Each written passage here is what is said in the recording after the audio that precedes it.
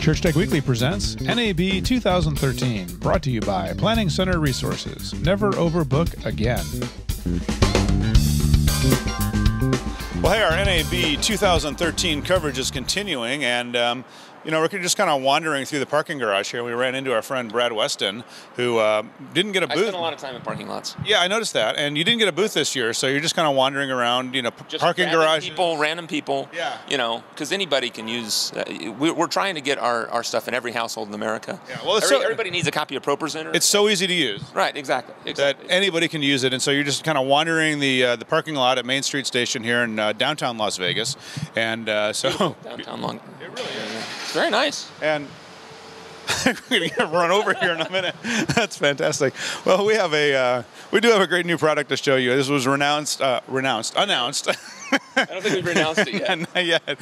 It was announced a week ago, and so we're going to take a look at the new ProVideoServer, which has the same initials as ProVideoSync, yes, but it's an all-new product. Correct. So ProVideoSync was designed specifically for churches that were actually creating satellite church campuses. It was designed for originally my church, North Point Community Church, so that they could actually take a wide shot, high-definition shot of the stage, project that onto at the remote campus onto a large screen that filled the stage. Yeah. So you'd have that wide shot in addition to the IMAG shots, the elbows up, waist up shots that were on the side screens, to kind of create the illusion at the remote campus that there was in fact a 6-foot-tall preacher walking around on the stage. And so that's been a product that's been in use by a lot of different satellite church campuses throughout the country for the last 8 years. And it was just designed to do that. So anytime that anybody else asks us what ProVideoSync was, we just said, well, are you a church with a satellite campus? Because if the answer is no, then it's really not for you. And it's done its job very well. It's been very, very popular with those churches.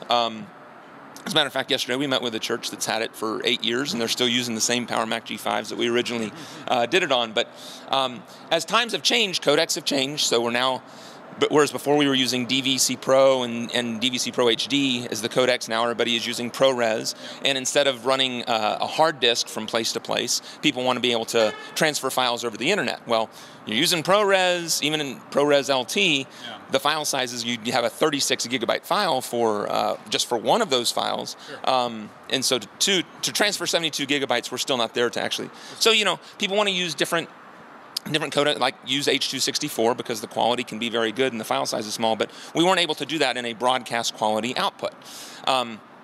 And so we decided to kind of look at what people wanted to do, and we created a new PVS, same initials, but now it's ProVideoServer. Yeah. And this is a four-channel video server that allows you to set up playlists for each one of the channels. You can actually control it from broadcast switchers, so it uses VDCP, Rosstalk, AMP protocols for actually loading and controlling video clips.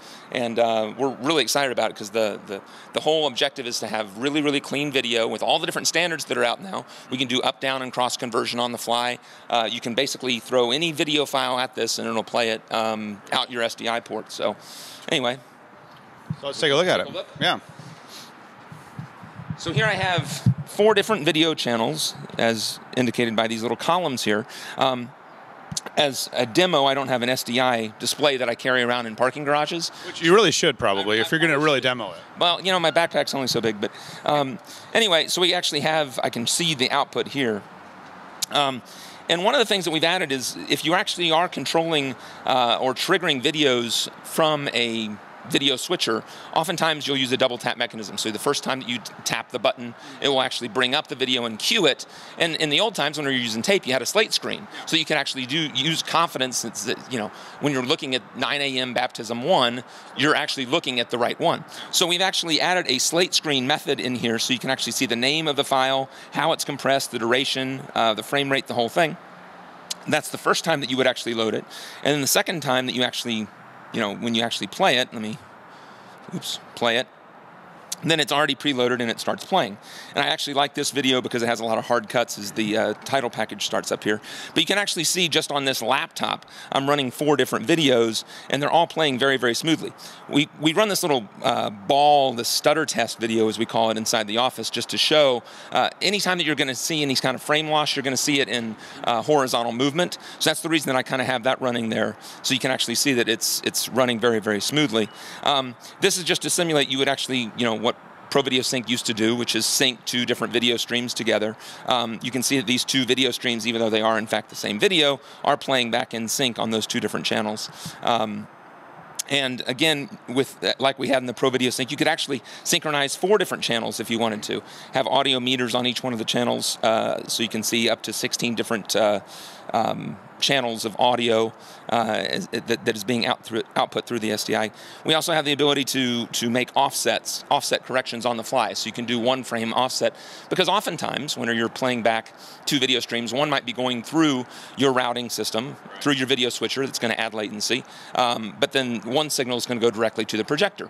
So if you're going through a lot of signal processing equipment with one signal, that's going to add delay. So that offset allows you to, in real time, as you're visually looking at the output, it allows you to adjust it on a frame-by-frame basis, so you can get those 2 videos visually in sync. So that is basically it. Our ProVideoSync product, ProVideoServer product to replace ProVideoSync. And again, we're really excited about it. Whereas ProVideoSync we sold as a turnkey sort of appliance system, including all the hardware and software. This, because of all the great hardware that is available, we're going to be able to offer it as software only, and you can buy however many channels you need.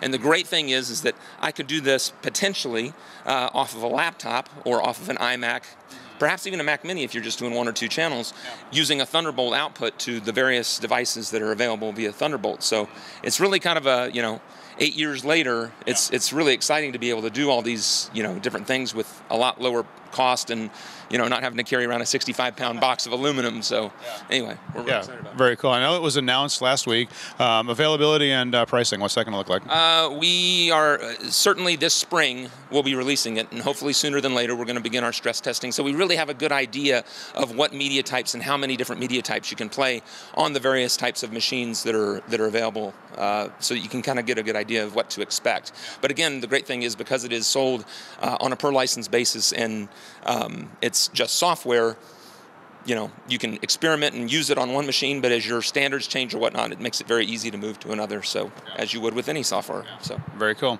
And if you want to learn more information, you can visit your website. Yes, sir, renewedvision.com, and we've got information just as a teaser about ProVideoServer up there now, but perhaps by the time you're actually looking at this, we'll have even more. So awesome.